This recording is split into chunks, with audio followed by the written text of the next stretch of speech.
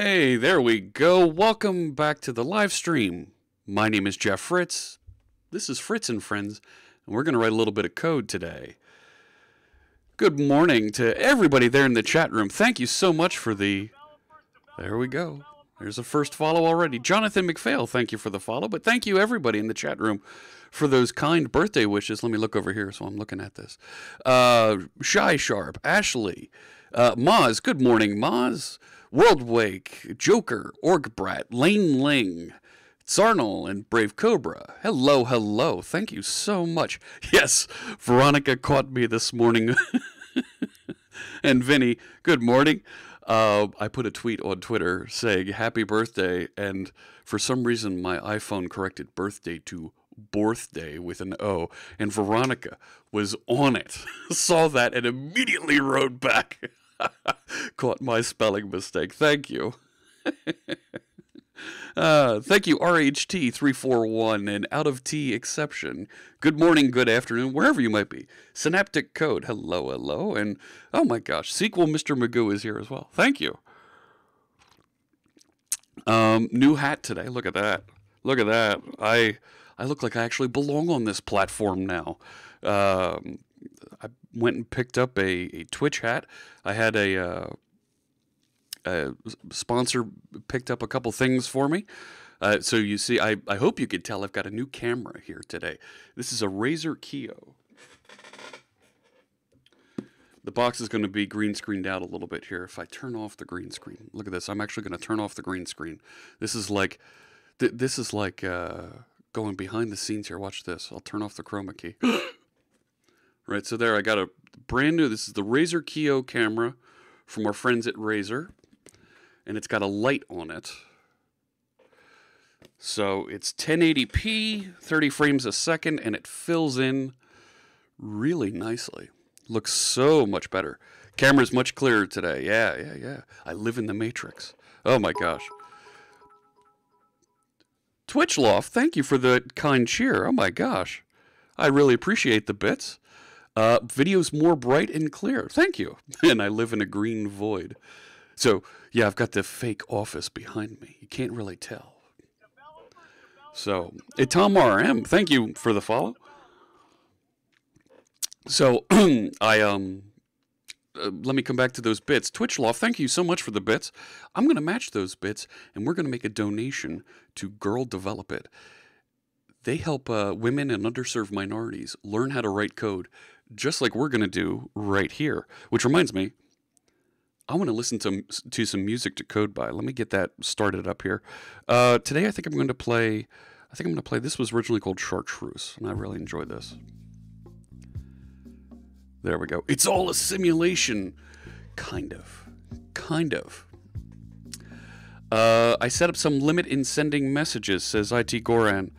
No, I didn't set up a limit.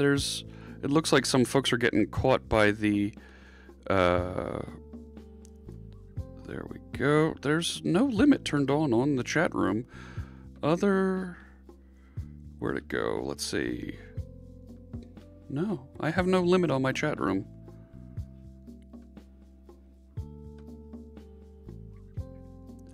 So, because you're sending messages too quickly, well, there is that. That has happened before. Turning it on and off again did fix it last time. Yeah. Excuse me. Let's see. So we've got our music playing. Got a new hat. Time to update the streaming gear on Twitch README. I do need to update that. I have gotten a couple new pieces of gear in here. And it is kind of cool having the green screen and just able to swap out with whatever background that I want. Let me see here. I'm looking at my chat configuration.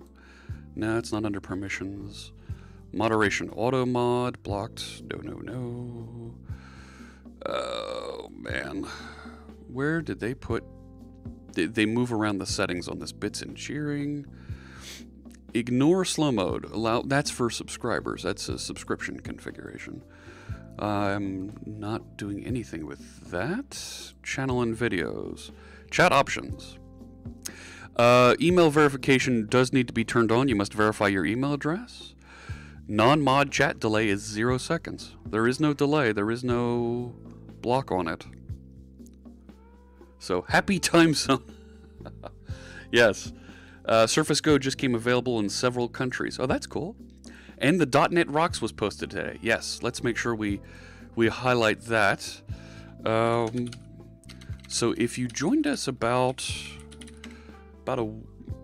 3 weeks ago now, we did this was the first time I've ever seen anybody try this.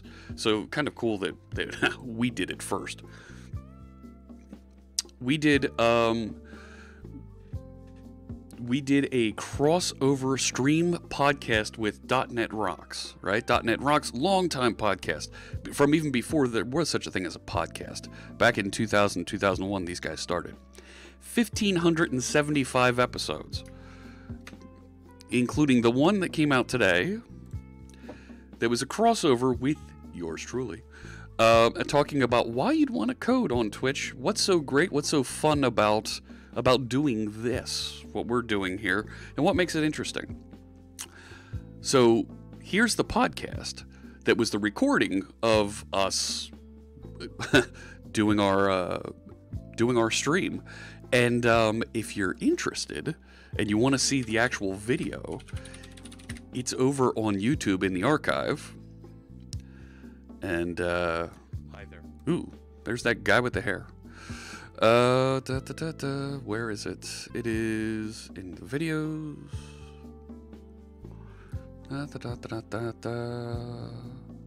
Come on. There they are.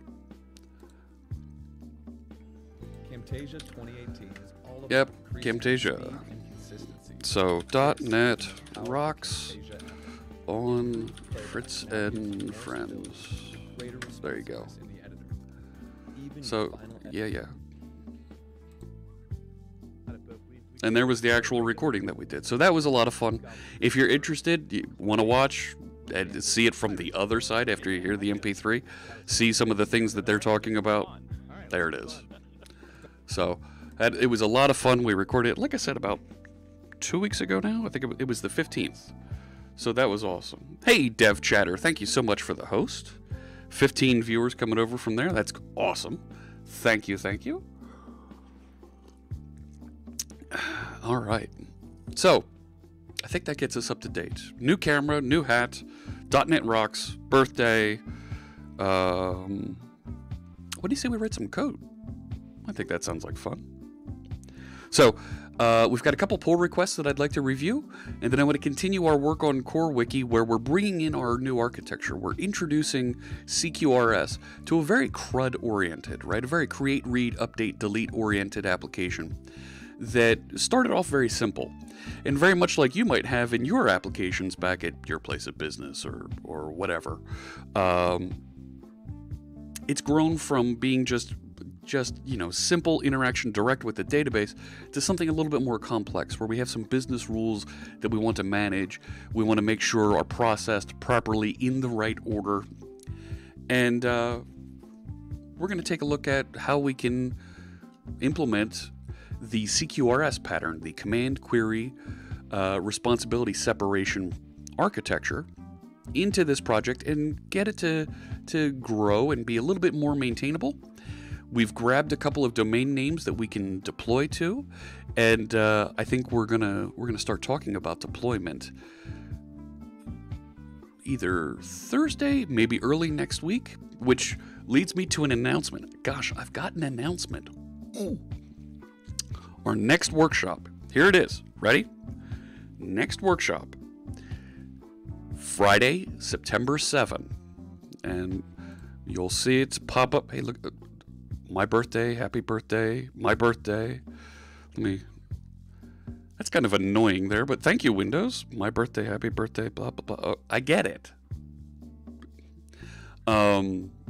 So here we are today, but next Friday, the 7th, it's locked and loaded. I have a phenomenal set of presenters for this one. It doesn't get any better than this. Write it down in your book. Tell your friends, tell your families, post a message on Reddit, tell the folks on Hacker News that they need to tune in. It's a live DevOps workshop, all right? Everything you want to know about DevOps. And I'm not doing .NET. I'm doing DevOps, Okay? We're going to do Linux. We're going to do Kubernetes. We're going to do Helm. We're going to do all the cool things that you need in order to maintain, deploy, and run your application. And I've got 4 amazing guests that you're not going to believe are joining me. All right? Donovan Brown is going to join us. We've got Oren Novotny, our friend who joined us and showed us how to deploy some of our work previously. He's coming back and he's going to join us. Jessica Dean is going to take us through all kinds of cool Kubernetes configuration stuff. Really looking forward to that. And Abel Wang is going to be our 4th presenter, and we are going to have an amazing time learning about DevOps. This is going to be a 6-hour workshop next Friday. The event will be posted on the Visual Studio channel over on Twitch. If you're not familiar with it, Twitch TV, Visual Studio, you're going to be able to tune in there and you'll be able to catch all 6 hours, and it's going to show me hosting. Me being hosted right now over here on Visual Studio, if I know right. But you'll see on the brand new Visual Studio channel, it's going to be our first event that you'll find over here, and it'll also be on the new Mixer Visual Studio channel as well. So you'll be able to go to either of those 2 services. You'll be able to find us running this workshop live, all about DevOps, and you'll see a link coming out for me a little bit later today with a link to the event, so you can tune in and learn all about that.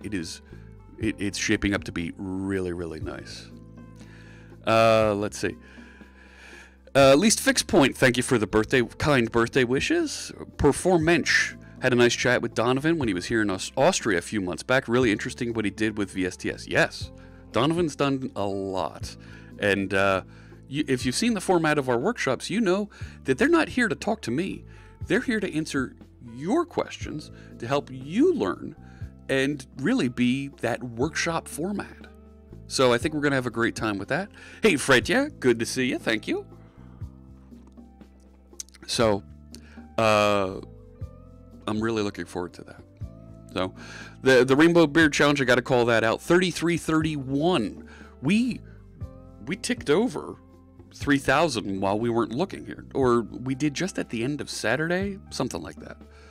But 3331, that's pretty good. I expect to see that number grow a bit as folks start to listen to the .NET Rocks podcast, and they start joining us.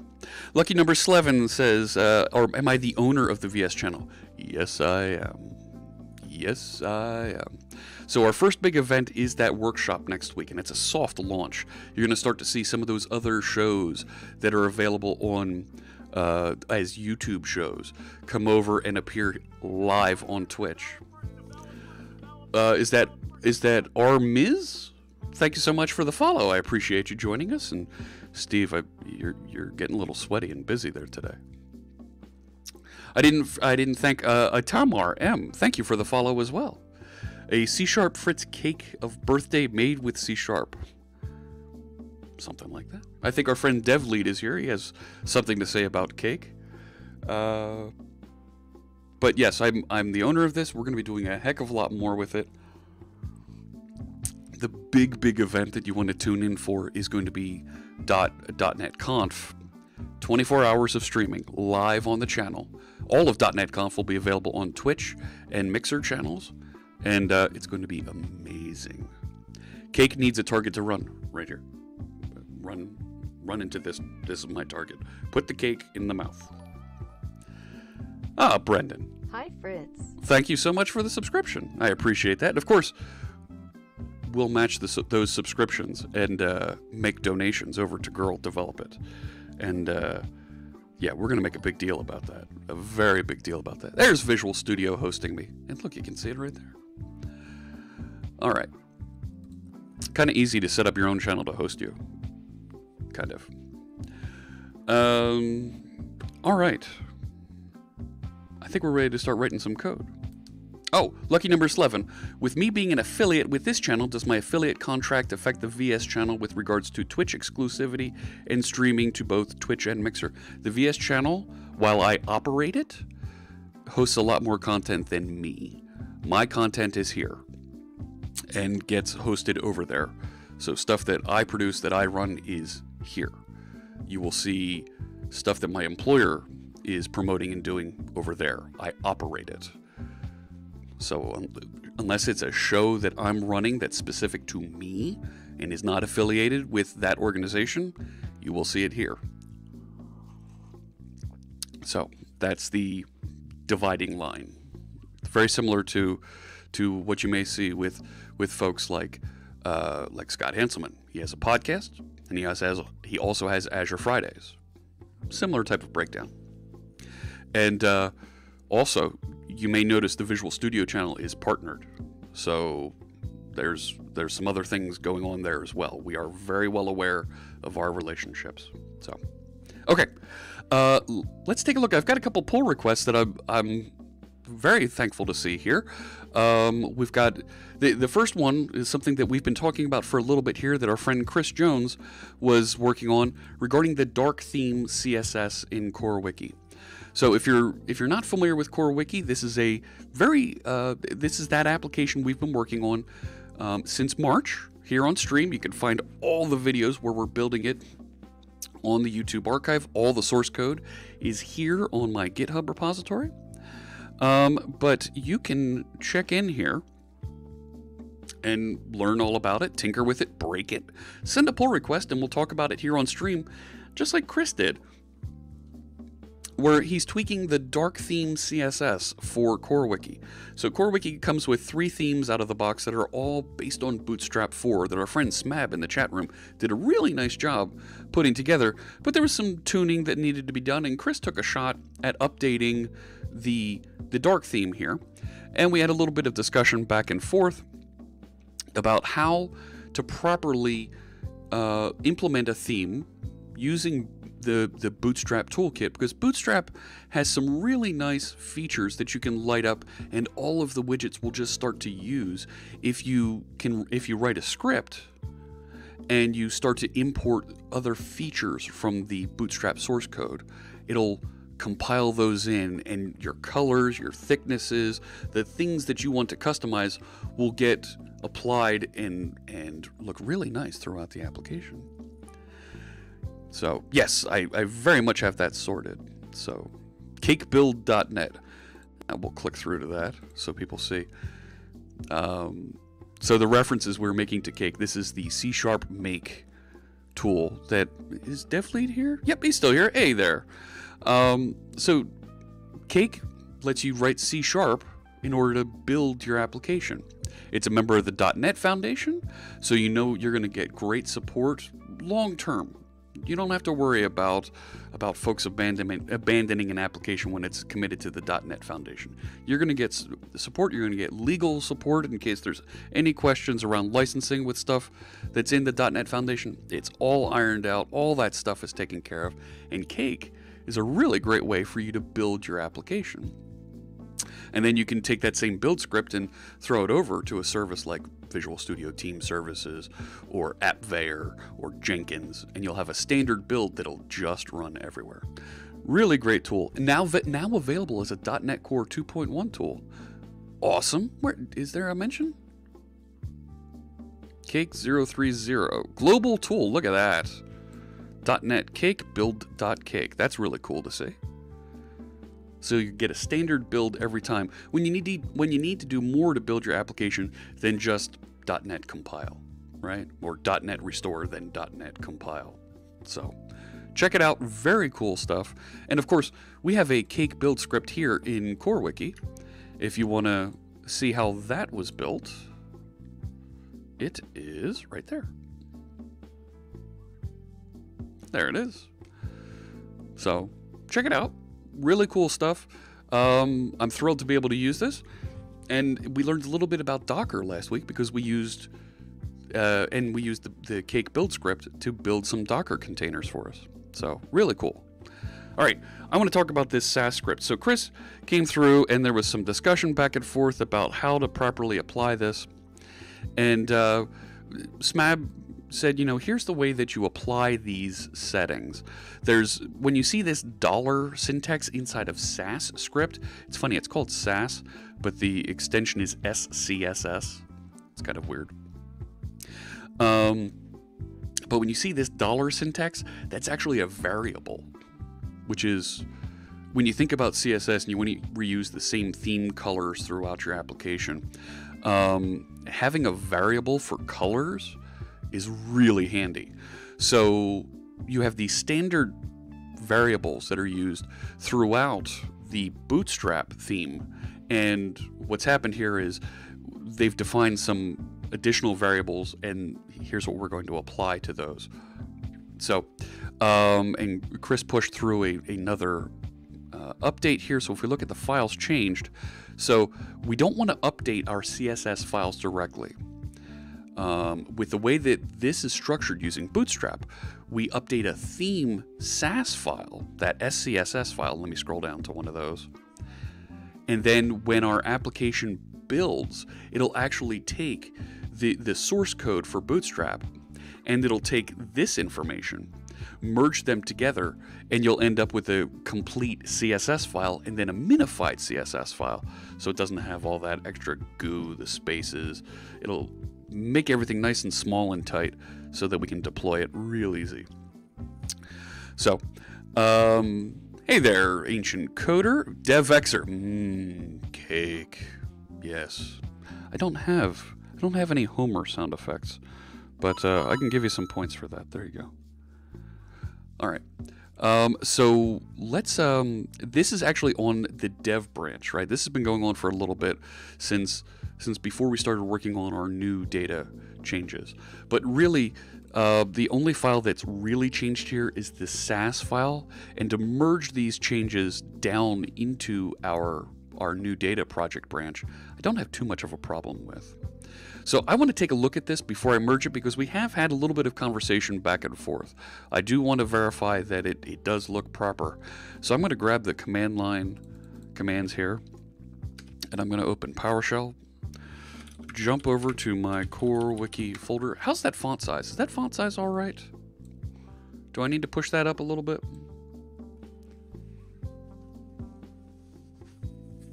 Let me know. Oh, Smab's making a point here.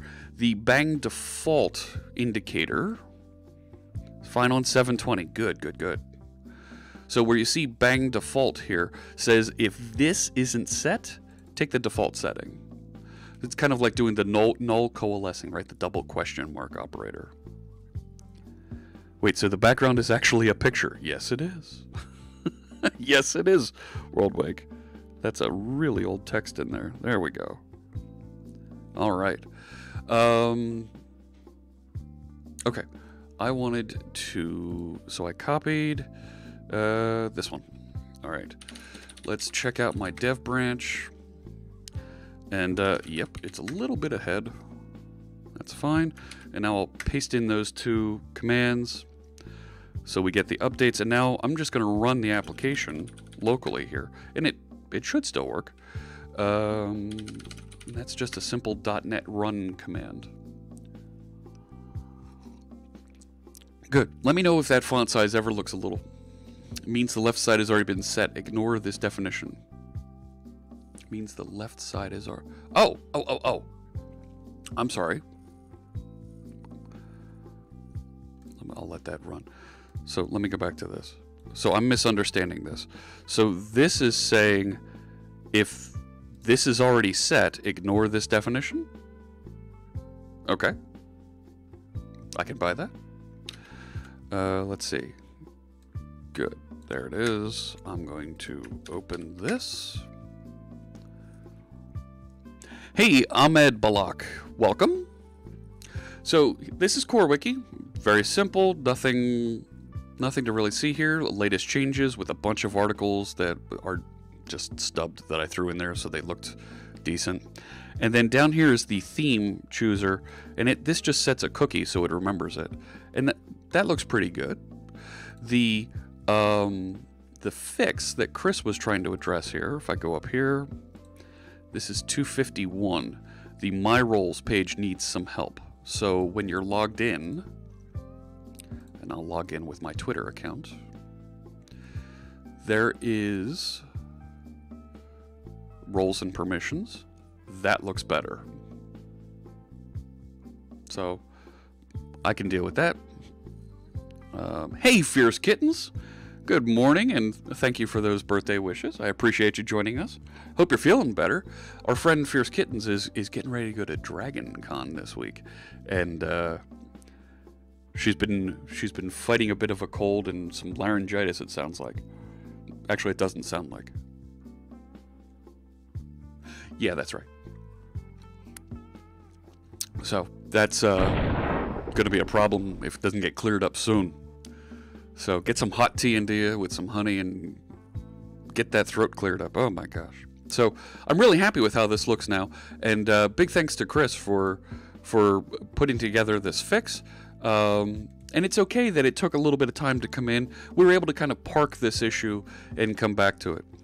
So I'm going to squash and merge and let this all happen out on GitHub. I'm not going to do the commit locally here.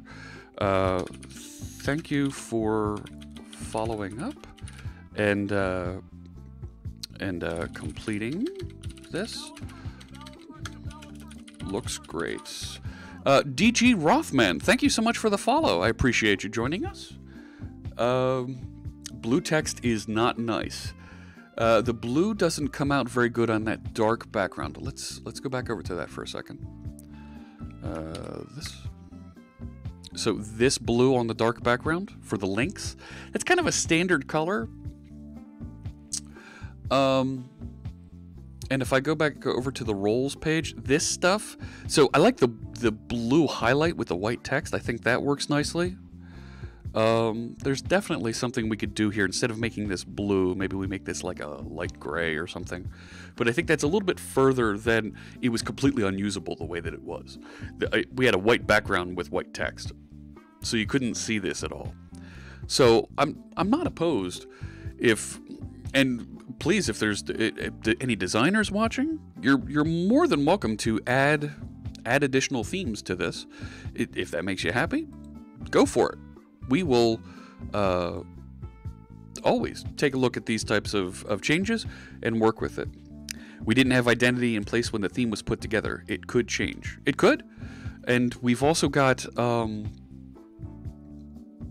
of those new user administration pages there that we can work on as well, that are new to the mix. All right. So let's see. How we doing? We're good on time. We're amazing on time. So SMAB addressed this issue that we had from our CoreWiki build with Docker that we did at the end of Saturday's stream, where we ran into an issue that Font Awesome, so what we're using to get some of these glyphs, like the search here, and also I think it's on the home page. It's not these glyphs, and I worry about that look. Let me go back to default. Yeah, that looks kind of funny. But there's a couple places where we have some glyphs here. John Kerner, thanks so much for the follow. I appreciate you joining us this morning or this afternoon, wherever you might be. But there are a couple places where it's not this one, but the glyphs they're hanging out there. They're coming in from Font Awesome. There's other places we do want to use these, and it'd be nice to have them locally, so that when we deploy a Docker container, we have a local copy if it can't get them off of the CDN. So, and also help us develop offline if necessary. And added library manager.build, so restores happen at build time. Now, if I know what you're referring to here, yeah. So there was a new feature. Yay, 3 months. Oh my gosh, I gotta stop there. Thank you, Benefice, for the subscription. I really appreciate you joining us 3 months in a row. I believe that pushes you into the Red Mug Club. So welcome. Thanks so much for that. And of course, I'll match the subscription, and we're going to make that donation over to Girl Develop It. Awesome stuff. Hey, Guntbert, good morning. There might have been a glyph on the privacy message. Cool. Nayami, thank you so much for that subscription, bringing your Twitch Prime here. I've got to call this out. I try and do it only once a show. If you have an Amazon Prime account, you can turn that into a Twitch Prime account, and for the next month, it'll drop the ads that you see here on Twitch before and after my stream. Anybody's stream, actually. And it'll give you one free channel subscription. If you bring that channel subscription to this channel, you'll not only get some of the cool emotes that you're seeing, like Sequel Mr. Magoo with the .NET bot there, but you'll also get you get the little mug loyalty icon, and I'll match that. You're not spending anything to get the subscription, but I'm going to match that, and we're going to make a donation together to Girl Develop It. Really cool stuff. Thank you so much. And Mr. Magoo, you're right. We were at 33 followers there for a minute, for a hot second. Irony. All right. I am loading up on coffee today. Whew. So what Smab did here, now he says he brought in the library manager. Library manager, or you'll hear some of the Microsoft folks refer to this as libman, it's kind of like a package manager for your static web assets. And what this will do is it'll allow you to get files from different providers and in an integrated way bring it into your integrated with the .NET build. Bring it into your application. This way, you're not going to be beholden to the way that NPM or Yarn or whatever the next tool is that is trafficking and delivering these files. It's literally going directly to the CDN that they're all being kept on, or it's going to the local file system, or you can put in a different provider and it'll go pull from that other location and bring those packages down and make them available to you. Should CoreWiki package lock JSON be git ignored? See uncommitted changed files after build. I've always been told that package lock JSON should not go into Git. NPM generates that file. It doesn't necessarily need it. It generates it and it keeps track of it when you do updates. So, Gunpert, oh, thank you so much for that. For the birthday wishes. Yes, I had surgery. It was a week ago today. They took my face off. No. Let's see here. They did, yeah, they did this to me. No, that's what I look like. Yeah, that's what they did right there. Look at that. Ugh, they took my face off. And they didn't. They put a drill up my nose, actually, and roto-rooted around in there. They don't have roto-rooter in other countries. That's an American thing. But they went around in there, and I had a bone spur that they cleaned out, and they actually put a stint in there that opened it up, and I had a deviated septum that they got everything lined up right. And you probably can hear I sound a little nasally right now while I'm still adjusting. That's why the new cam was needed. Absolutely, so you can tell. Look at this. I actually thought it was a bad idea to get a new camera at first because this is a face for radio. You know what I mean? So I got that in place, and I'm feeling a heck of a lot better. The Bot Show, thank you so much for the follow. I appreciate you joining us. Man, the follow train is hot today. Thank you, thank you. No, my face is not CGI. It isn't, right? Even though I can do this, right? We can... Anyways. So it does generate with every change, yeah. So what Banifus is referring to, that package lock JSON, is it's for a given release, it should be maintained. But I don't see too much of an issue with it right now. And Welsh Ronaldo, I'm sleeping much, much better now. Much better. Standby Reloading has a Stack Overflow link, and the bot didn't pick that up. The bot did not pick that up. No such device or address. Wow, it didn't find that. Let's see what standby reloading has for us. Package lock JSON is intended to be checked into source control. If you're using npm5, you may see this on the command line. You should commit this file. Why?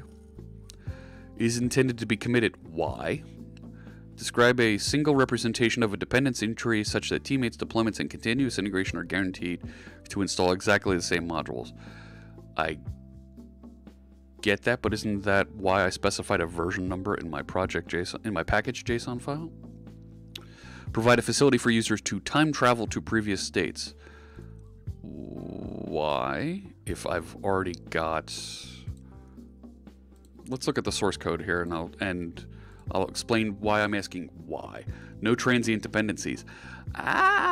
Let's come back to that. As... come on. If the transient dependencies are changing, then your package JSON is not doing what you told it to do. And I'll explain. So here is package JSON. And right now we have caret 413. Now, if we didn't include the caret, it's saying just give me the bootstrap 413 package. That's it. I don't need anything else. I don't need to think about anything else. That's all I want. But when you say caret, when you put that in there, that is, come on. That is a semantic versioning hint that you're giving, and I'm looking for the official documentation here.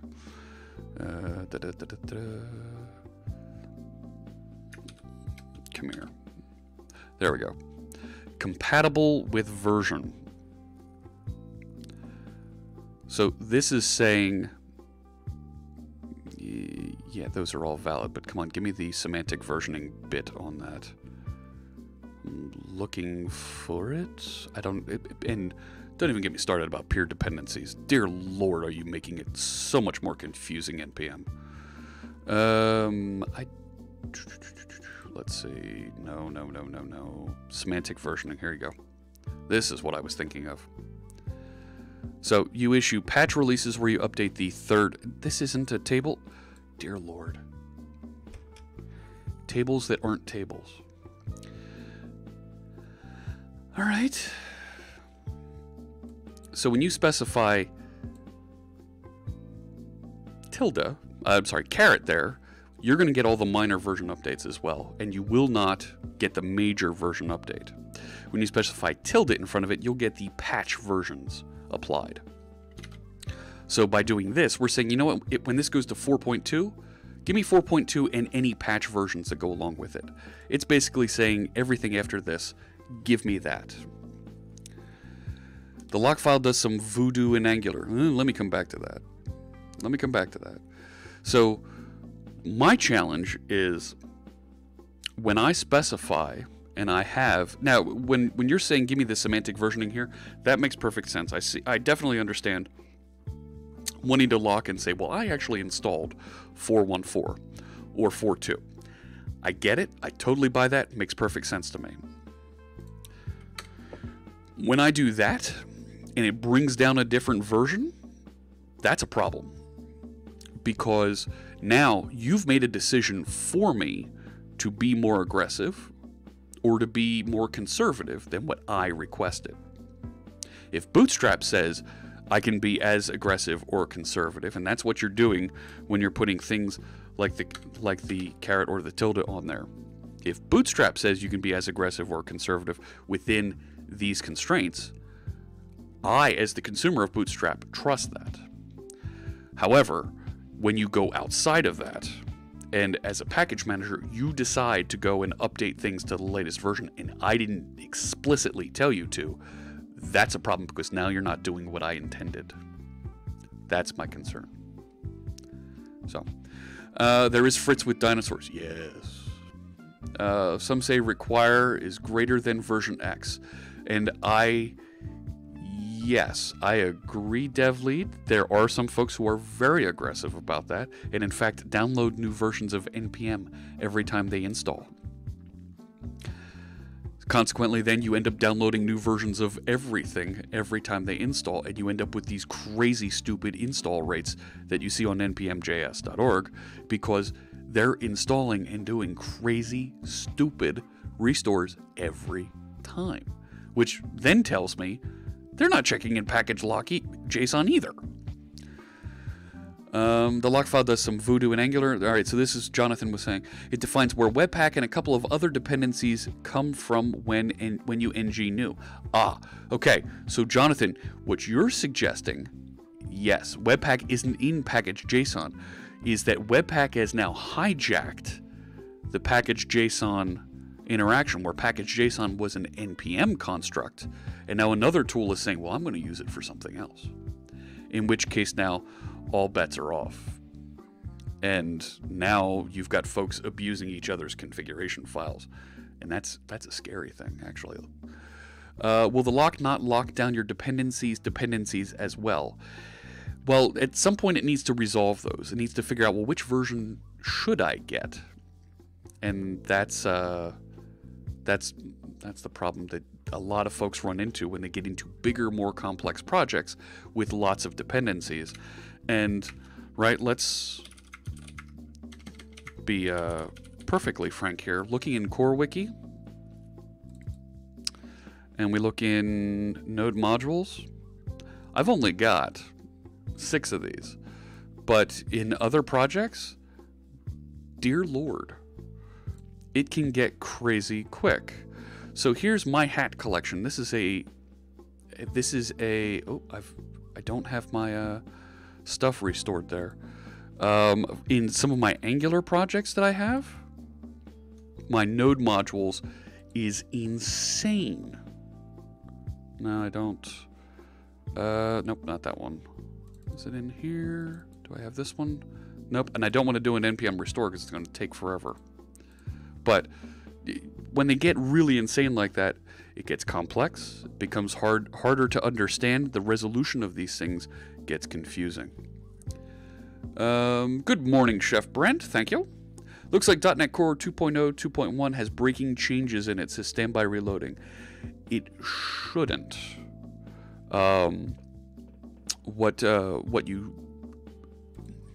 It shouldn't have breaking changes in it. If there are, it's unintentional, and yeah, you let me know what you see there. Let's see. Oh, Monomachus 85. Hello, is there a way I can check your previous videos? I can only see last 33. Yes, YouTube. So if you look below me here in the nameplate, that's not it. YouTube.com/C#Fritz.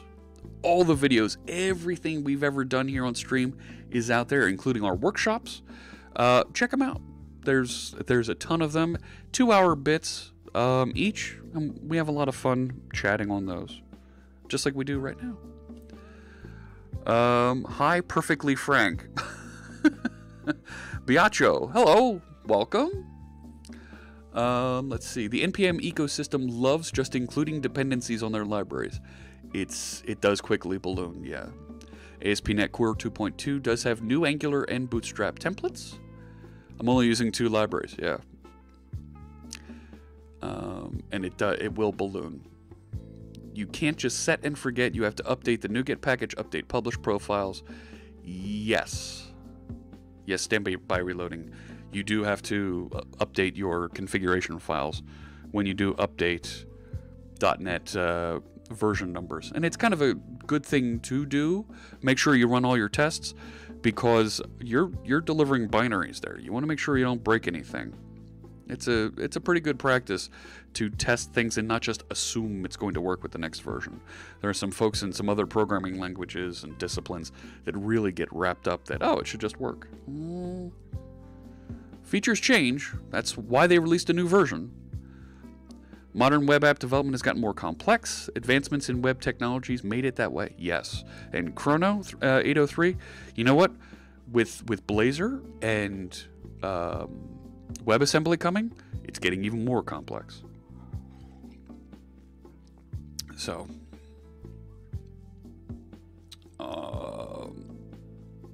LeftPad was 3 years ago now, because I was still on NuGet at that time. But yes, LeftPad was a package inside of the node, the npm repository that somebody decided to take offline, and everybody relied on it, including the web server, and it literally broke the world. So, all right, let's talk about some of these other pull requests that we have here. So this was the local font awesome. So this is using the library manager to move the files around, to copy them down, put them in the right place for us. So instead of having font awesome referenced here, we're going to reference the version that we're going to download. Furfu 8670, thank you for the follow. I appreciate you joining us, and great to see you again, Steve. It's been a while. So here's the addition that was made to libman.json, and this is what will manage these things. And this is really neat. It'll actually pull it out of a node modules folder for us and copy it to where we need. So you don't need to fiddle with things like grunt or gulp or some other script that'll copy files around, or write an npm script that'll move things around and dependencies change and whatnot. This just says, take these files, put them here. And then here you see my package JSON was opened up, and we added a reference to font awesome. Easy. Easy. So let's merge this in. We'll get those changes, and that'll be in my dev branch.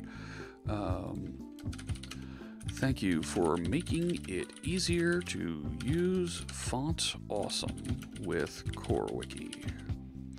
Great stuff. Now, I also want to call out that our friends, this was Smab and the other one was Chris. Up at the top, there's a ticker going by. For those of you that haven't seen it before, that's all the folks that have contributed to some of the open source projects that we work on here on stream. And every time we do a commit, every time we do a merge, we update that, and you'll see folks' names appear there with, here's what they've contributed. Now, we haven't worked on some of these projects in a while, but there you go. Here comes CoreWiki, and that'll update. Let me force an update on that scoreboard again. And we should see these commits from our friends pop up. There we go. Draga, thank you for bringing your Twitch Prime subscription here. We'll match that, make another donation to Girl Develop It. Thanks so much. Probably makes it a lot easier to use packaged script CSS within firewalls without checking it all into source control.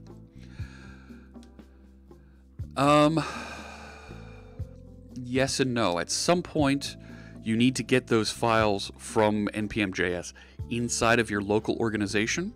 But once they're in there and they're blessed by whoever the firewall folks are who are doing your security, yes, then you can just reference them from that local place.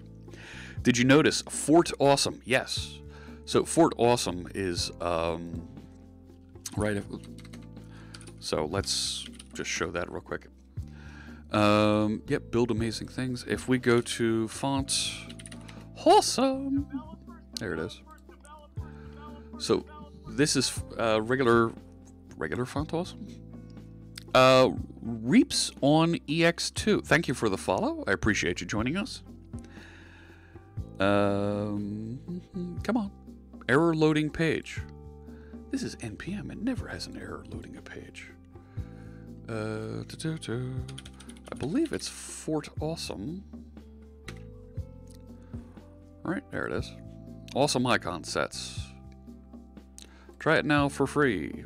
Blah, blah, blah. But you can also get the open source. Icon sets. So you can get all the different icon sets, but there's the free ones available here, and it's under that namespace.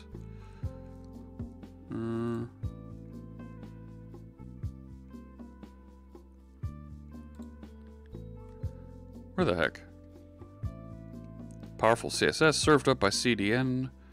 Yeah, give it to me. Where is it?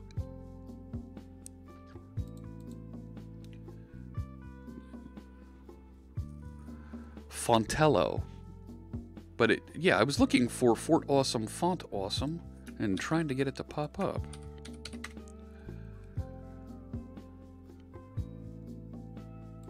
Come on. So there it is on GitHub. But I wanted to find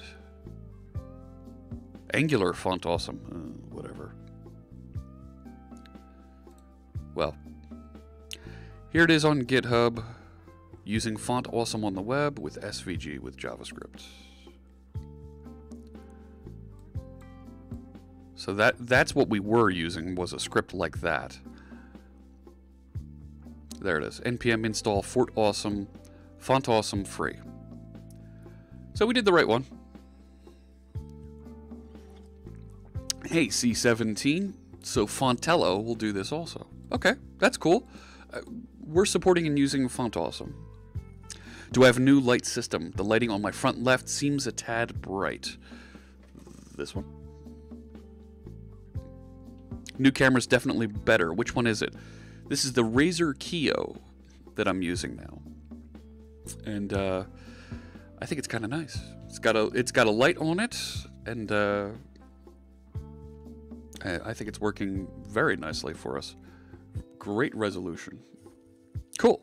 Yeah, so this is my normal desk lamp over here, and I turn it up so that I can see a little bit better sometimes, but the reflection is tomorrow I need to research how to add SignalR to my existing MVC project. Veronica, is that MVC 5 that you're adding it to? Because adding SignalR, real easy to do, to add to an existing MVC project. So should be just a few steps. Razer Keo could still be $100. Mine was a little bit more than that. It was like $119, something like that. But it's $119, $99, something like that. It wasn't bad at all. But my previous camera was a Logitech C920, and it was giving me fits. Want to use Blazor? There's no auth bits yet. Well, your authorization should be going on at the server. So, if the tariffs affects it, oh jeez, I'm not even going there. All right, so thanks to Smab's contribution here, we now have Font Awesome available locally in our dev branch for this. Great stuff. Ashley, we've been talking about file nesting preferences, and in Visual Studio, you can actually set up your own preferences for how you'd like your files to appear in the Solution Explorer. So if I go to Visual Studio here, you see how things like compiler config and app settings, they're nested like this.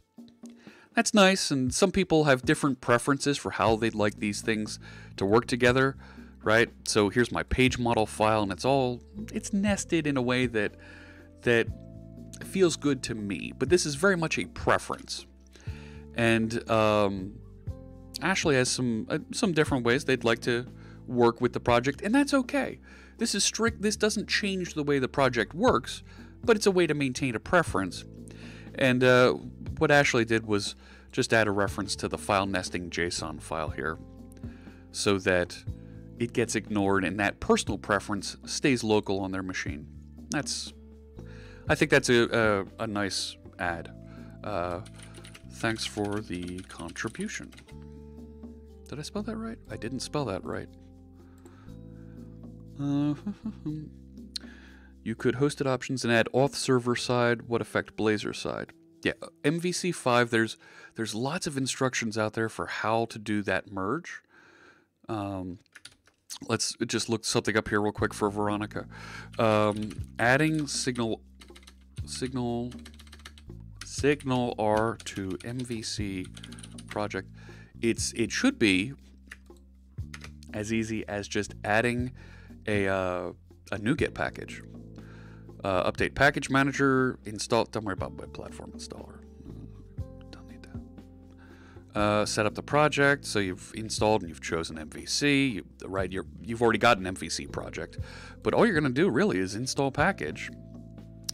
It's going to put down some scripts for you, and then you install these hub classes.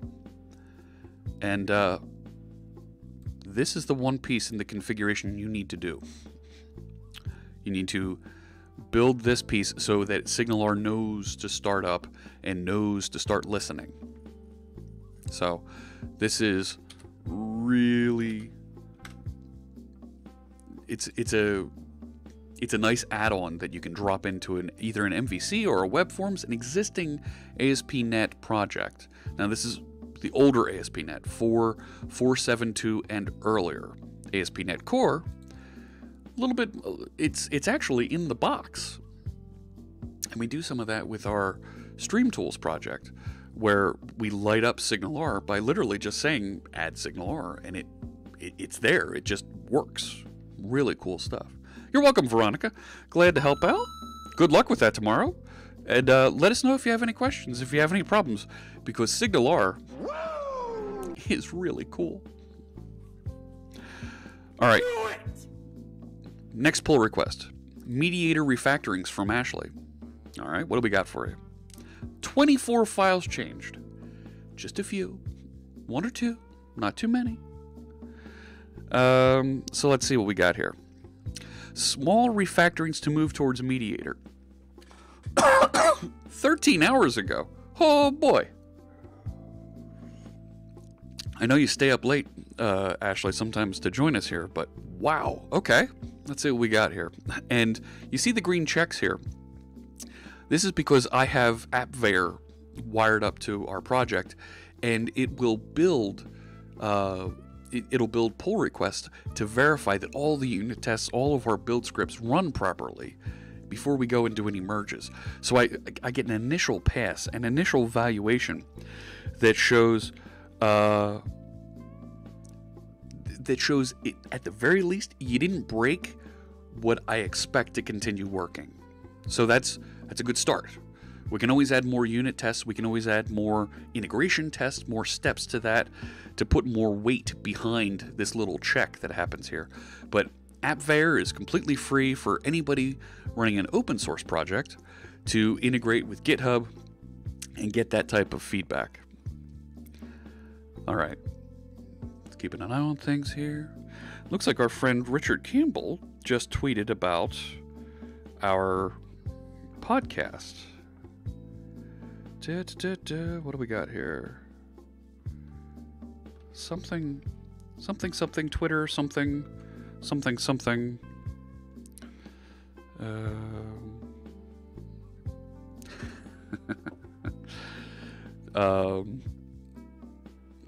There we go. I'm going to like and retweet that real quick. So Mrs. C# Fritz, see what I did there? This morning had to reset her Microsoft account.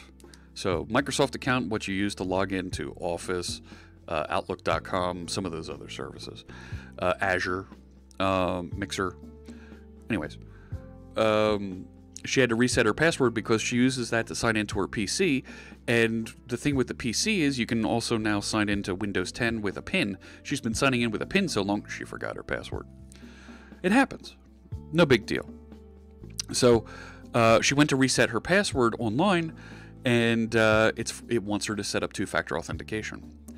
And when you try to add two-factor authentication in, and you're not someone who's just technically savvy enough that you know what it means, you know it's a good thing to turn it on, but you don't have the patience or the time to go and figure out everywhere you need to go and re-sign in and two-factor authenticate with, it's a pain in the neck. She's literally all morning. I know. It's a good thing. It's a one-time pain. It's like ripping a Band-Aid off. But we're getting there. What's the difference between verified with and without the check mark? Good question, Fredya. So verified, when I mouse over it, or I can even click on it, shows that it was signed with a GPG key. It was signed, or a PGP key, depending on which tool you use. They're both compatible. One's a completely open source. The other one is, I forget what, the PGP has all kinds of weirdness going on around it with government restrictions and crap. GPG is completely open source, free for anybody to use. So Ashley has signed their commits so that we verify that, yes, this did come from Ashley. And I've started doing this as well to ensure that when you do see commits that come in, they are coming from me. Some other folks on the teams that I work with at Microsoft do similar, particularly when we issue releases. We want you to be sure and have that confidence that the code that you're getting, the product you're getting, was in fact built by the folks who say they built it. So it's a nice check that you're able to see. Some of those commits were pushed to the remote repo at the same time. Yes, so it only builds once. Right. No reason to rebuild for each one of these. Just do the last one. You can do two-factor authentication with durable functions. That feels strange. The QR code with Win 10 Enterprise doesn't work with LastPass. Really? Because I'm using LastPass with Win 10 Enterprise and not having a problem. Google Authenticator is actually what I use with LastPass. So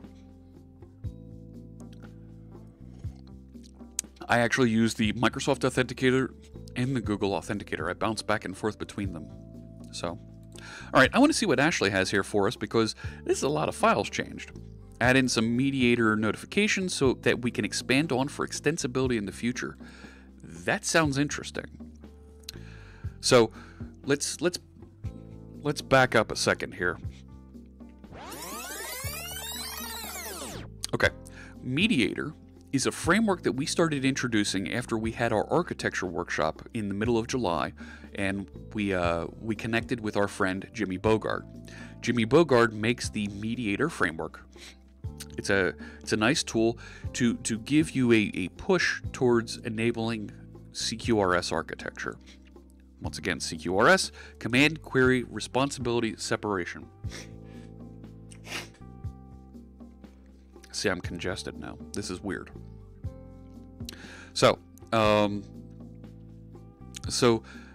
Mediator pushes us in that direction, and we end up creating command objects, command classes, and we end up creating query classes. A command object, it mutates state, right? We're going to, like this one, in our wiki, we're going to create a new article, right? That's a command. Create this article. We might have a query that says, get this article. So this is a command handler. So this will receive that command. And here it is. Create new article command. You can see it down here on line 32. Why is it highlighting up there? My mouse is down here. It'll receive this create new article command and go do something with it. Now, this is where we start to see the crossover, the jump between layers in our enterprise application. As this grows, we're going to have separate layers that do different things. And our friend Brave Cobra put together a nice bit of documentation, some images that you can see, oh, excuse me, in the docs folder. Why my mouse isn't lighting up right here. There we go. In the docs folder here, let me go over to new data. Bogno Guso? Thank you for the follow. I hope I'm pronouncing that right. Let me know. So here in the docs, you can see some documentation about how these pieces work. There's going to be a back-end service when we get through this that does all the business logic for interacting with the core CoreWiki? No. That manages all of the business logic for CoreWiki. There's a website front end that anybody with a browser can come to and interact with CoreWiki. And we want to build a mobile app at some point that people could use if you want to have, right? CoreWiki is very generic, right? This could be customized and skinned to be anything. And the idea is at some point, not only do we have the CoreWiki service that has some collection of information about CoreWiki and whatever else, but you could deploy this if you just needed a little manual that you wanted to manage and be able to have folks connect into. And if you want people to be able to carry that little manual on their phone or wherever, you could install a CoreWiki app and have them connect and maybe download a copy of just those articles that are in that manual you need. So, and Brave Cobra and Ashley are starting to go towards what's going to become an application service that manages the various interactions and really starts becoming a separate server than the web server. So we'll end up with a web server that all it does is spits out angle brackets, curly braces to make web pages. But when it needs to interact with creating articles in the repository or interacting with those articles or any of the business logic we want to do along the way there, like maybe there's editor workflow, right? Before an article gets published, it needs to be reviewed by a publisher or an editor, whatever. As we decide to build those things and notifications that happen, that might happen in an application service separate from the web server. That way our web servers can remain dumb. They don't do anything except generate angle brackets and curly braces. Have you tried building progressive web apps? And I'm sorry, I'm not going to pronounce your chat handle there. But I will just call you Diver, okay? We try and stay family friendly here, and I want to make sure that we keep everybody on the same place here. But CoreWiki is actually configured in a way that it should be a progressive web app. So let me do this. Let me jump over to my project. And let me pull this down. And if I do let's do .NET.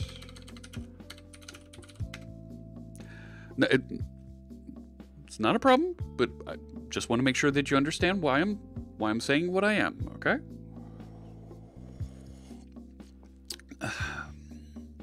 So, here we go. Yeah, we want to make sure that everybody's welcome here, that nobody has a question, has any concerns. That service worker fails every time I run it. Yeah, we put a service worker into CoreWiki. Where is it?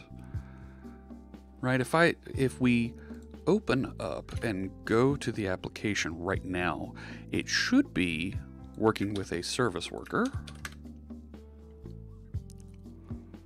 There we go. And if I F12, let's do a reload here. So there's Font Awesome. There's all Font Awesome's coming from outside because I didn't merge in that dev branch. I don't see the service worker. Is it errored on the console? Specified header was ignored. Nice. Source map errors, I don't care about those. But all the stuff that you need, including that manifest, are here inside the project. There's all the icons. We even have an RSS feed. There's the manifest. Why didn't it get that? But we did take steps to make it more PWA. Yes, this is going to be a fun merge, Brave Cobra. This is. So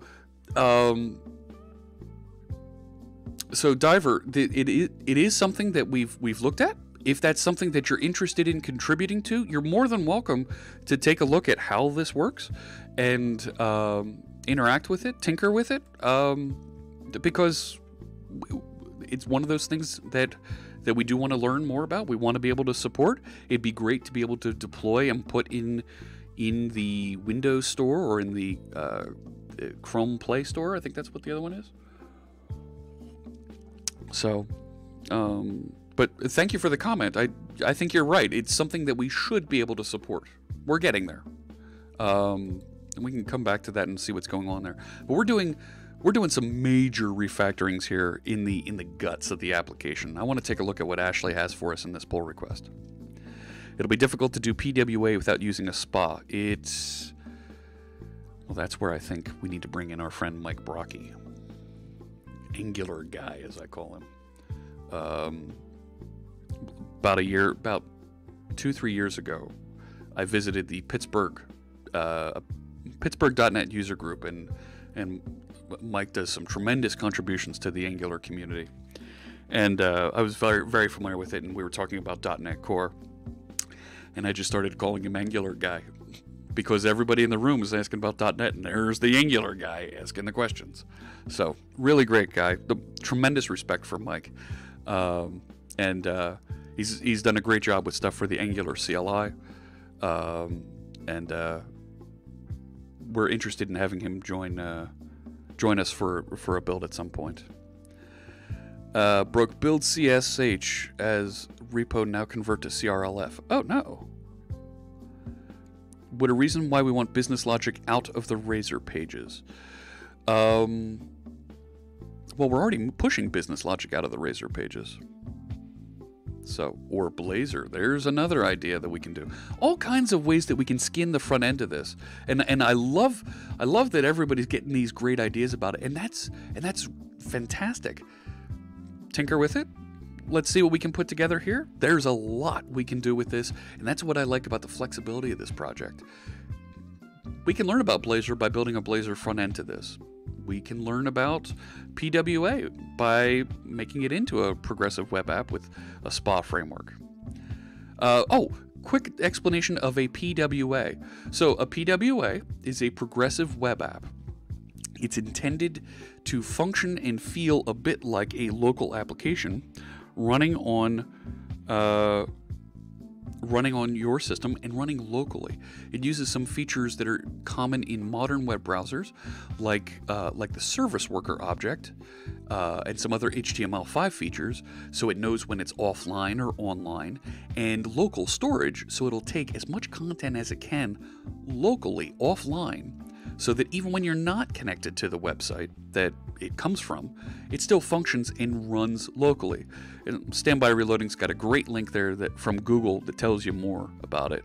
But the concept very much is website as an app. So, all right, article. So what Ashley's done here. So this is our create article command helper. Let's see what. So Ashley has brought in iMapper. This is from AutoMapper. AutoMapper is a tool that will allow you to do some of this. Look at this left side, right side coding here, right? This is yak shaving, when you have to copy things from one object to the other object and they have the same name. I don't want to do that. So Ashley's brought that in along with the mediator object into this command handler. I'm not sure why you need the mediator object, but let's follow along here. Stores local copies of those features. Okay. A new command result. And a command result is an object that we put together just to be able to return something that says there was an exception, it was successful, some information to send back so that we know whether we need to retry or raise some sort of an error message to the individual working in the application. Like how Google Docs can run offline. Yes, exactly. That's exactly the type of feature that we're trying to promote here. You can go to the URL, save the site to your home screen on mobile, and then it opens up like an app when you open it up. Yep. So if you think about it, there's a lot of these little data snacking applications where they do the exact same thing as the website. Well, why rebuild the website as an Android app or as an iPhone app when it's going to do the exact same thing and probably look the exact same way? And you see Twitter did this, where you can go and open the website and you can pin the website directly to your iPhone or your Android home screen, and it'll look and function the same way. And when you open it from the home screen, all of the Chrome, all of the goo that the browser puts around the application, like the address bar and the navigation buttons, go away, and you're just living inside of that website. Really neat stuff. And it'll put an icon on the home screen specified in that head section, like you saw in CoreWiki. So what Ashley's done here is, instead of doing this mapping, just said IMapper, AutoMapper, turn that request that came in into an article. Awesome. And then setting the publish state to the current instant according to Noda time. Lockdown 6435, thank you so much for the follow. I really appreciate that. Pushing us closer and closer to our Rainbow Beard goal. Oh my gosh. I know they talked about the Rainbow Beard Challenge on .NET Rocks. We talked about it. Carl and Richard thought it was a hoot. A hootenanny. They thought it was great. And I think it's going out also in Code Project emails as well. So, all right, I'll get back to the code. So this get current instant, this is something we did for time management. We learned with John Skeet here on stream. John showed us how to work with Noda time to get very specific instances in time that are easily managed across time zones. So our articles are published at an instant that's been defined by Noda time. So that's kind of cool that we still maintain that here with this refactoring that Ashley brought in. Create article is create article with history. So there we're just passing in this. This is a data transfer object, not the request. This article, so that it knows here's what I want to create. And then this is the piece that that I know Brave Cobra and Ashley have been talking about. We're going to do.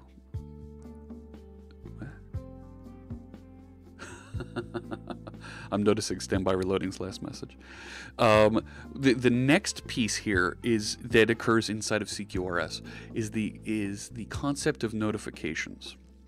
So at the point when you send in a command, you don't want to necessarily return a response that says, oh, this thing happened, right? A command should be dumb. It should just, it should be fire and forget. Go do this thing, and, you know, I don't need to know anything more about it. A notification will notify the rest of the application that this thing happened. And if anybody's listening for that notification, they can pick up and do something with it, right? There might be something interesting there that they need to interact with. Well, this may be one of those things that you want to do something with.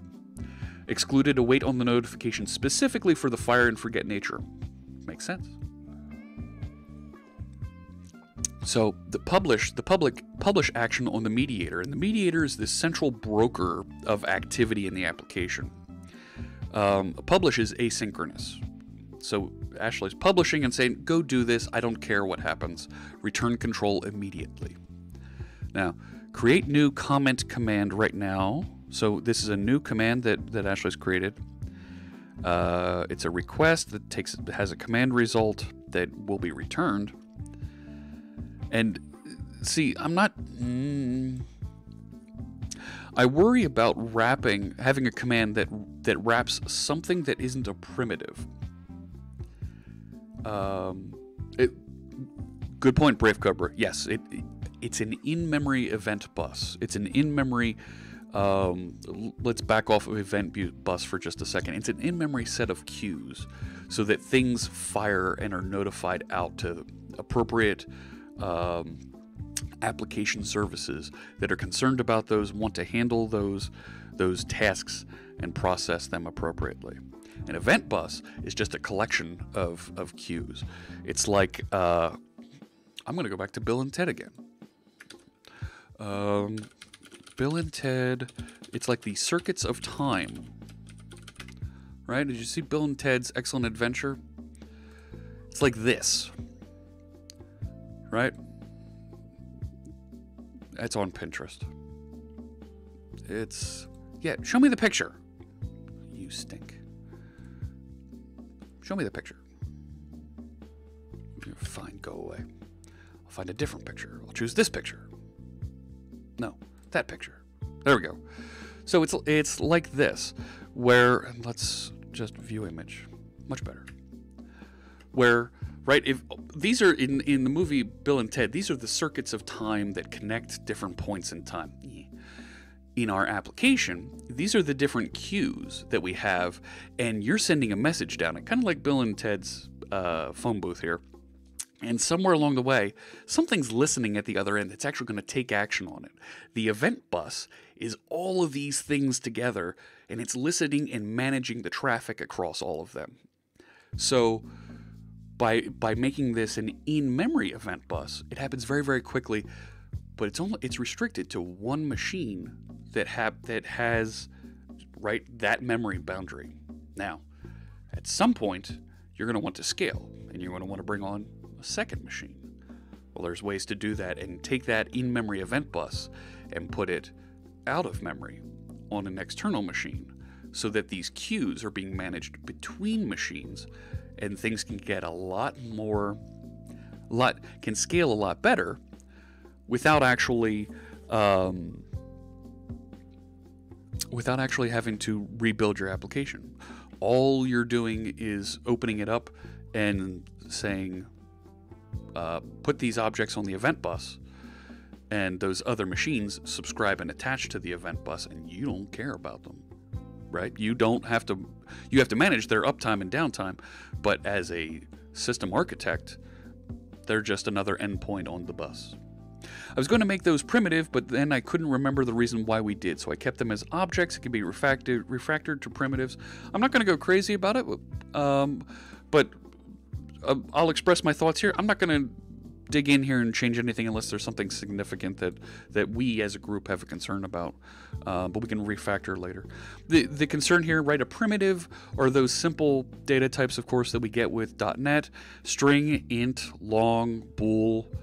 String isn't really a primitive, but char, character type, decimal, double, those primitive types, I like to see those passed on these types of objects, because what's happened here is by referencing a plain old C# object here, a POCO, like article or comment, this command is now directly coupled to that object type, and if I change that object, I inadvertently change this command also. So it becomes something that dependency, the dependency that this command relies on, that article or comment object, may inadvertently change the way it behaves. GitHub is having issues. Red alert, red alert. GitHub is having issues. Run. I'm just looking. We're okay here. I haven't merged anything at this point, so I'm okay. So that's the create new command. And we started doing this. We started working on creating new commands. So Ashley's already taken these steps. Here's the create new command handler. It takes in a comment repository. This is what's going to interact with our database, the clock, mapper, mediator. Handle that command request. So it's going to create a command result, map it, create it in the database. That's it right here. Excuse me. Comment repository, create that comment in the database, and then publish a notification that says, hey, we created this. Makes perfect sense. If there was an exemption, if there was an exception, let's mark it as not completed successfully, and then raise an appropriate exception. And I like now, it looks like Ashley's introducing some of these more context-specific exceptions, right? So specifically, this exception happened because create comment failed. That's nice. That's a simple exception object, I believe, right? If we find this real quick. There we go. And all right, we can put text that's appropriate for us here, but having these extra little exception objects make it easier for us to track down and identify exactly why a problem happened. As long as Stack Overflow doesn't go down at the same time as GitHub, absolutely. that'll be the end of civilization. That'll be a real problem there. GitHub webhooks are taking longer to trigger. Notify on PRs. That's not too bad. So you should serialize, deserialize the objects in some way as you pass them around. That's a very good point. You should serialize these objects, and if you are passing some of these POCOs, right, plain old C# objects or CLR objects, they need to start jumping out of your system. They need to be serializable. So not only does this object need to be serializable, of course, being converted from this in-memory type to something that we can write to disk, right, or pass over the wire, right? JSON, XML, protocol buffers, choose your flavor. We want to be able to make this into something that we can transport over the wire or to disk. So some of these, and that's another really good reason to make things primitives, because primitives are always serializable. Yoakum, is that Yoakum Turk 16? Merry birthday. Thank you. I appreciate the kind birthday wishes. Is there something in the universe that is not serializable? Well, you run into issues with things like byte arrays, right? Hence my reason for a DTO instead of a domain object. Very good point. Very good point, Brave Cobra. A DTO, a data transfer object, is intended to be very serializable and be very primitive with no business logic on it at all. Where a domain object expects to be richer and have some of your business logic built into it. Some of your processing could be inside of there that you need to do appropriate for your system. Of course, this is a wiki, so these business objects aren't terribly complicated yet. We're going to add features that make them complicated soon. So that way, right, those domain objects, when we need to do the business logic, we can make them up, take our business logic actions on there, and send off appropriate notifications or commands or requests over to the event bus or the mediator. And then the system reacts appropriately as those actions interact and occur. Okay, we're getting there. I'm, 29 this year? How did you guess? 27. Okay, now cut that out. Notice, all right, hang on, let me do this. Let's do this. Let's go back over here. So I've been trimming the mustache, and I've been letting the beard grow, and I'm going to get into full ZZ Top territory here in a couple weeks, because I want to make sure that we got a lot to paint rainbow colored here if we get there in October. So we're going to make that a thing, I think.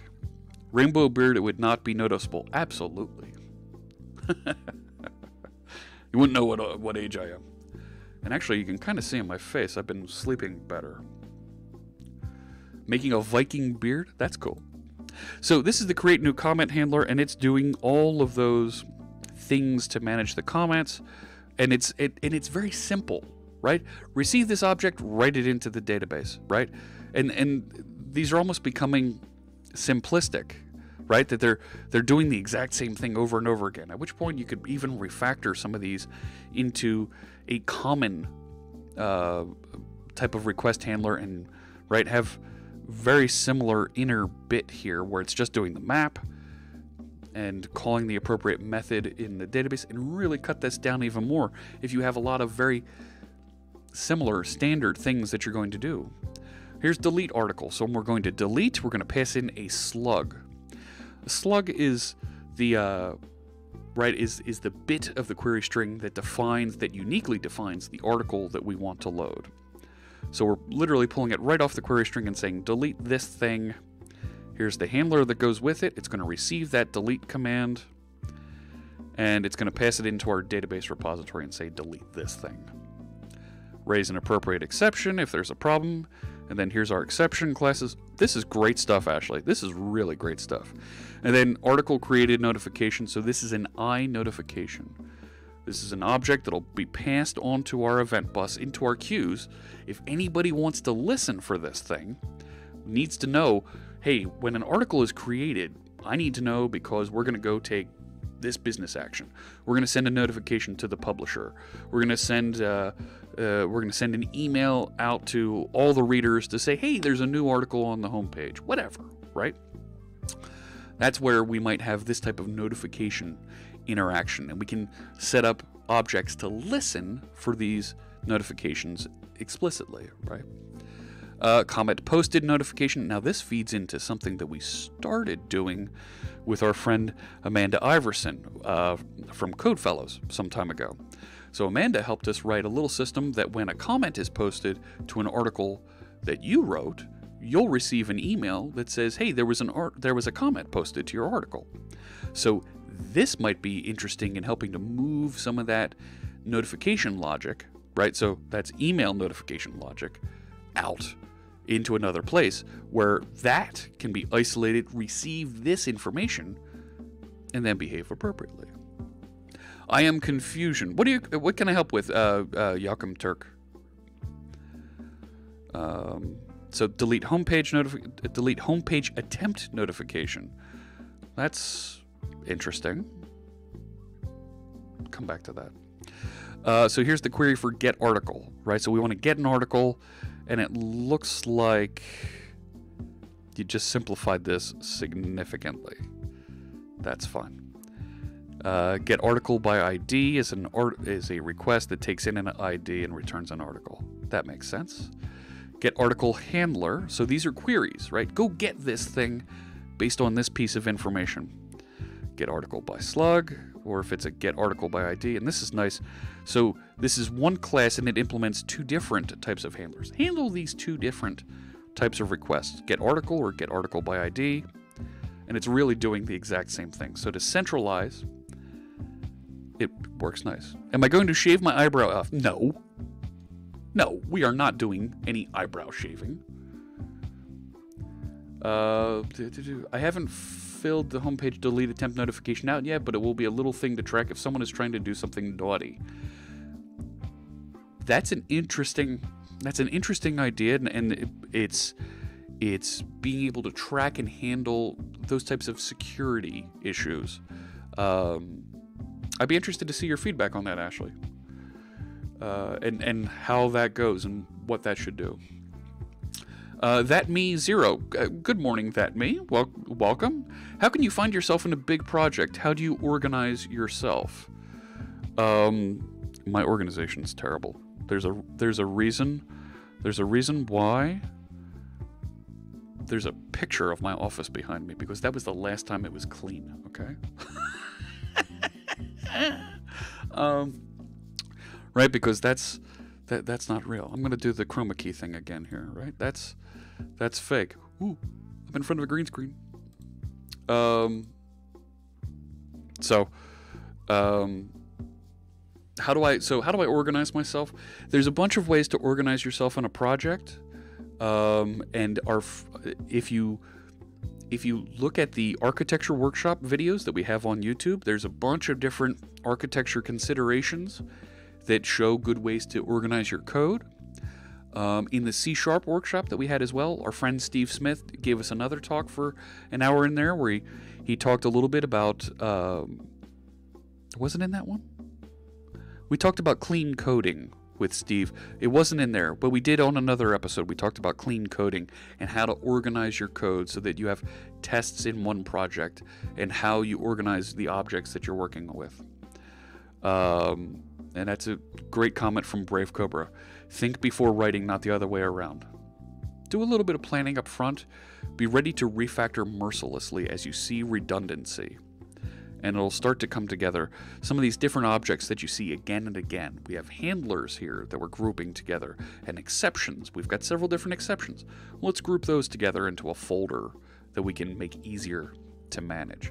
And you'll see more of that as we progress here. And hopefully as you're watching and we're writing code here, some of this will start to click and land with you with how we're organizing our code. And I'm going to try and get through the rest of these changes here real quick so we can go over to the code and see how this actually works and is organized a bit. Joachim Turk asks, and I hope I'm pronouncing that, is it Joachim? Asks, how long did I study to program? Years and years. In school, I wasn't even studying to program at school. I was studying management sciences and information systems. I have a Bachelor of Science from the business school at Pennsylvania State University.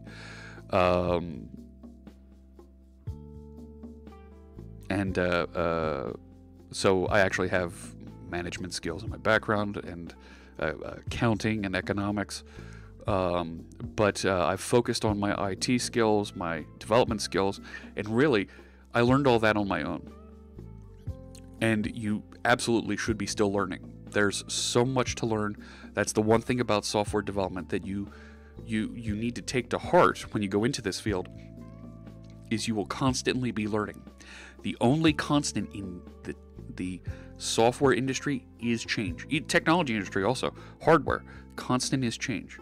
My kids, they're going to go to college here in a couple years, and you know what? There might not be an iPhone on the other side of college. There might be some other device.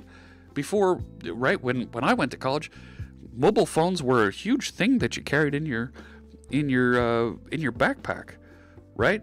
We had mobile phones that looked like this. Look at that thing. Yeah! And they had keyboards too. Things change all the time. This phone is about 10 years old, a little bit more than 10 years old. I keep it as a reminder how far we've come in mobile phones. And my kids, they've always lived with an iPhone, with an Android phone. These things are just out there. So be ready for change. Be ready to learn. Let's learn together. Let's share together. Because the more we share, the more everybody has, and the better we'll all do. What's the best Microsoft cert to get for C# web development and/or architects? You know what? I don't look at the certifications right now. I'm not quite sure. I couldn't recommend one or the other right now. Let's see. Okay. So, article repository now has a delete action. That's fine. So, comment DAO. So, these are data access objects. These are the objects that we're writing and interacting with, right, in the database. So, this is specific to the data model that we're using, which I believe this is. And this is fine. This is just some renaming and refactoring. Yeah. So this is entity framework that we're using to save. So these are specific objects to entity framework. And this kind of makes sense. The delete interactions. So a new test to simplify. That's fine. Configure auto mapper is changing because we're adding new maps. So we're mapping from article to article details, from article to article delete. View models comment to domain comment. Now, this is saying ignore these values. That's kind of neat to see. Create map, and this is how we're going to do this conversion from create new article. No, from article to create new article. No, it was create new article to article because it returns a new article. Makes sense. So really, those things that we hand-coded in all those different places are configured here to make it easier to do. Configure mediator. Now, why did we have... Well, it just discovers these things, doesn't it? So we're okay there. Our delete page now uses the new delete information and the new delete command. Details. So details we've been really working on and trying to simplify here. So it looks like we really chopped this down to just receiving mediator and mapper. And details does a get article.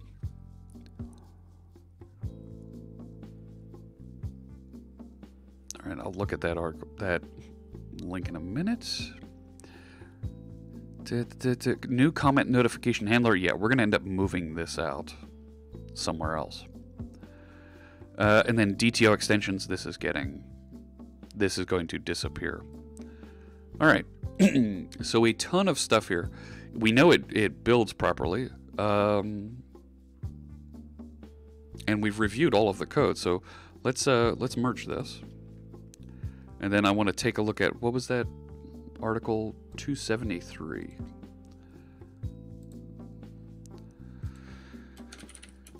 Thank you for taking care of this massive refactoring. A huge help. That's great stuff. Thank you so much, Ashley, for taking that. Oh, here we go from, look at this. While we were on stream, and it's not building properly. Update to Cake 030, update to .NET SDK 214, Docker image to 213, ASP.NET Core runtime. When the tool is installed, enter repo and type .NET Cake. Yep. So it looks like there's, yeah. GitHub is having issues. Okay. Alright, so this is, it's not building properly because of the issue on GitHub. Alright. Hey, there's our friend Kevin Griffin. Good morning. I have a hard stop here in just a few minutes. Not even going to check if it works. Well, I had checkboxes there that proved that it works. Let's pull down. And we will .NET run. SDK should probably be 21401 now. I don't want to chase SDKs every time they're released here. There we go. That's loaded. So here's 8081. And there we go. Looks the same. My latest changes look like they work. I can open these up. I like big software architecture, and I cannot lie. Yeah, that's a thing. But what I do have... What do you have? Are a very particular set of skills. Skills I've acquired over a very long career. Very long career. I just had a GitHub issue where my PR was closed by me seconds after creating it. Oh, Mr. Regs, that sounds weird.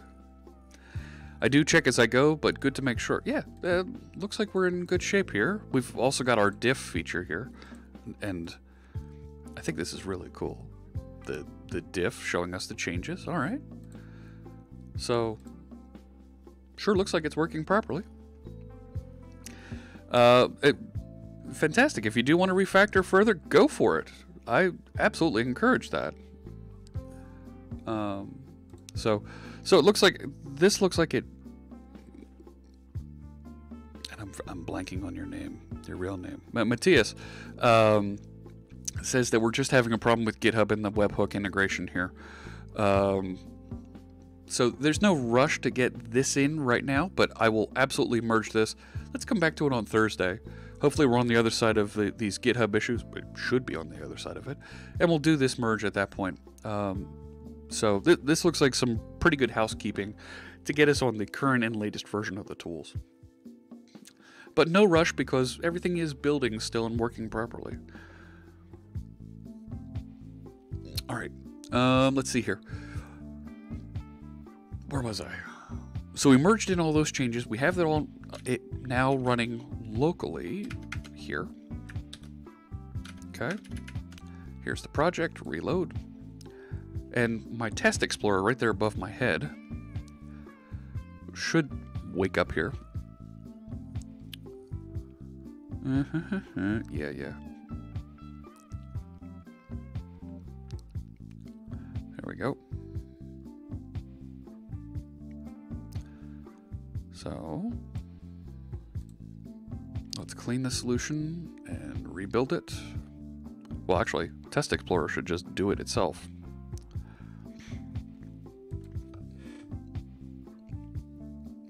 Yep. Live unit testing is running.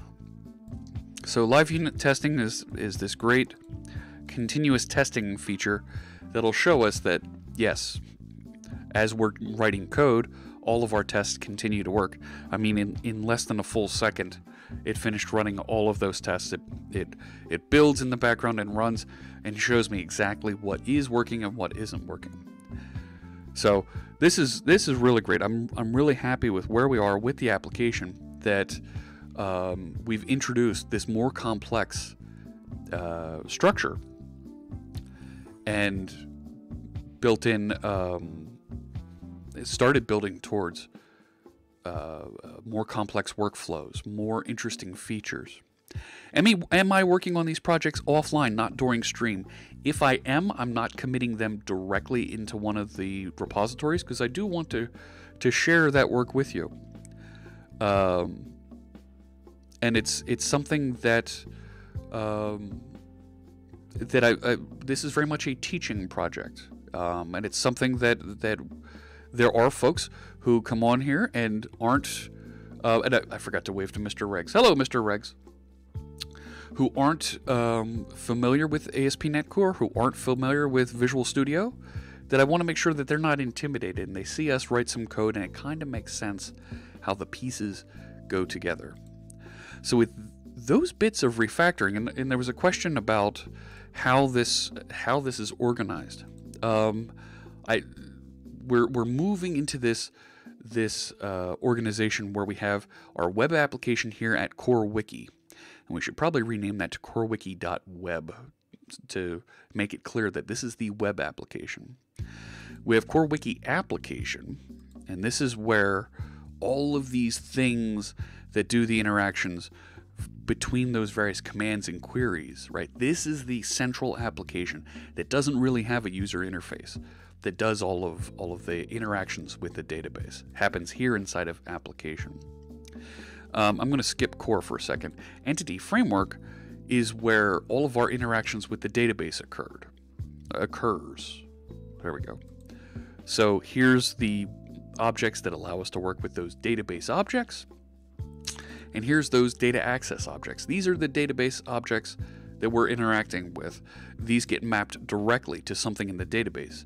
And using Entity Framework, some of these features that you see here actually get translated into database requirements, right? So database features. So that's what's going on in this project. Next one down, notifications. This is what's actually sending emails back and forth to various other services. So confirmation email, when we need to send a confirmation, hey, you signed up for our service. You know, we want to confirm that this properly is you, forgot password email, new comment email. So we have these objects, and then we have templates here. They're Razor templates that'll be applied and format appropriately. So it comes out in some nice HTML that says, please confirm your email address. Nice. So that's a little bit about the organization. And then this test project at the end here, this is our unit tests. So you can see exactly how we're testing the project.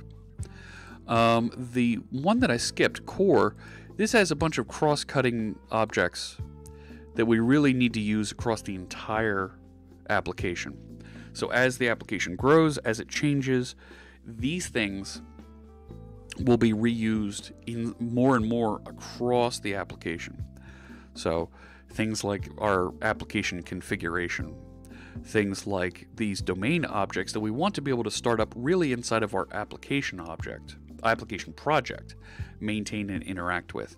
I have a feeling these are going to migrate to over there. Interfaces that can be used across different projects. So these are database interfaces. These really give us a way to pass around references to our database framework. And at some point, we're going to introduce other database frameworks here, like MongoDB, Cosmos DB, Postgres. We can use Postgres with Entity Framework, but there's some little bit of changes you have to make in order to implement in order to make that work. So those are all coming. And then all of our build items are up in this top project. So I think to the question that I had earlier, and I'm sorry I forget who asked it, about organizing. I hope this makes it a little bit clearer how we're organizing these things to make it easier to find. Just spotted a new chat option, readable colors. Really? That's interesting. Okay. There was also a question here. I thought I saw. Who was it?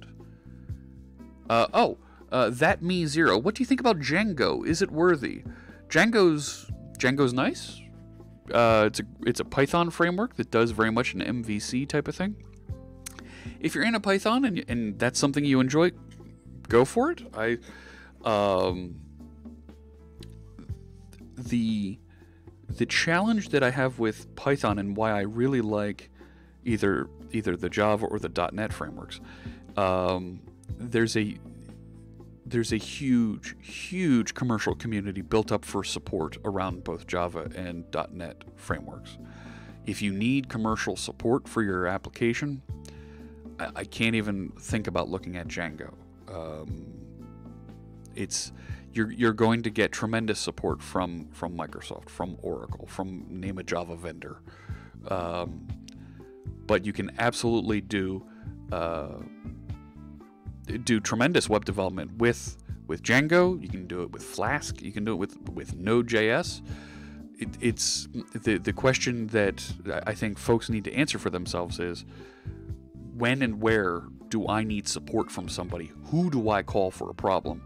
Because at some point, you're going to need to pick up the phone and get somebody on the line when something goes wrong. It's not a question of if, it's a question of when. And that's the type of thing that having a big vendor manage your development tools becomes beneficial. And if that is something you need, that's a reason that those organizations are going to favor. Who are you going to call? Absolutely. So, because if you don't, and you blow it, you'll blow it, and you could be in a real bad place.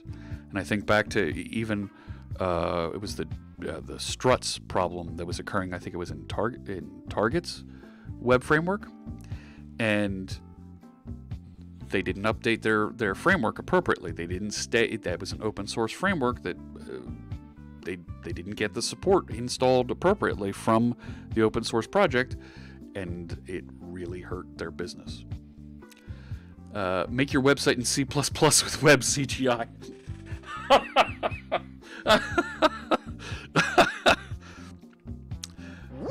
That's pretty good. All right. I need to get running here. I have a hard stop. Excuse me.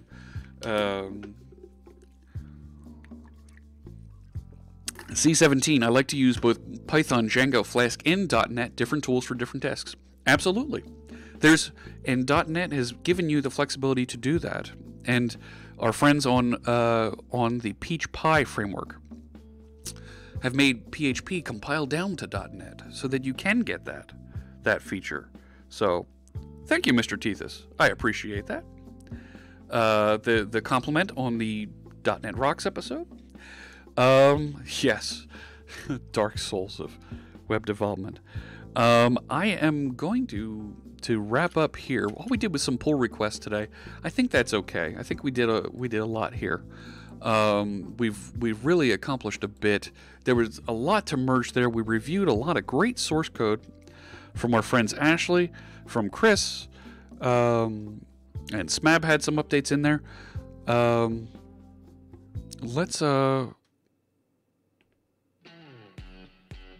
Let's just wrap it up here.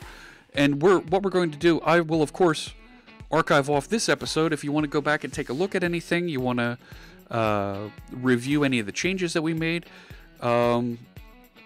everything will be over on YouTube. For those of you that are on YouTube, thanks so much for watching. Hit the subscribe button up at the top. Let us know that you enjoy this, and you'll be notified every time there's a new episode released.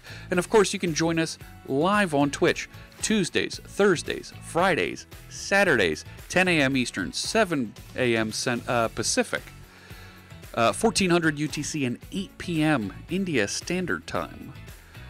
I'll be back on Thursday. We're going to go through and we're going to do a little bit more refactoring here in CoreWiki.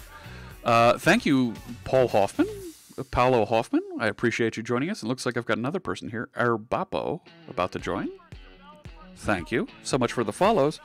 I think our friend Code Rushed is getting ready for a stream, and we can set up to raid our friend Mark Miller over there on the Code Rushed stream. He should be starting in just a minute. Right, let's take a look-see. He might be hosting me right now. He is. Alright. So we're going to do a little bit more refactoring on CoreWiki, but I actually want to go back and take a look at our Stream Tools project. And there's a couple things I want to do here to improve our bot that lives in the chat room, and I think we'll hit that a little bit next time as well. So on Thursday, we'll be writing some more code and working with some Twitch APIs using the Stream Tools project next time. Just go a little bit different, do something a little bit more fun. So, alrighty. Let's, why isn't Mark starting yet? Where you at, Mark? Lembow, thank you for the follow. I appreciate that. Let's see. He should be starting shortly here. Where is he?